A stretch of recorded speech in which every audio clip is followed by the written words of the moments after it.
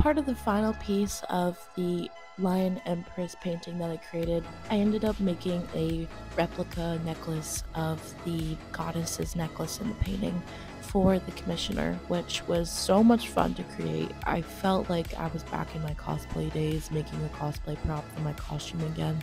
This ended up being really lightweight with the process of using tinfoil, epoxy, and then foam clay for the finite details. I ended up using some old fabric to repurpose the jewelry box and create the necklace chain as well.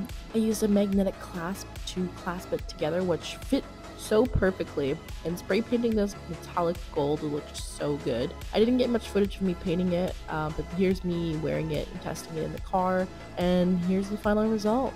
Here's to making more necklaces and 3D projects like this in the future.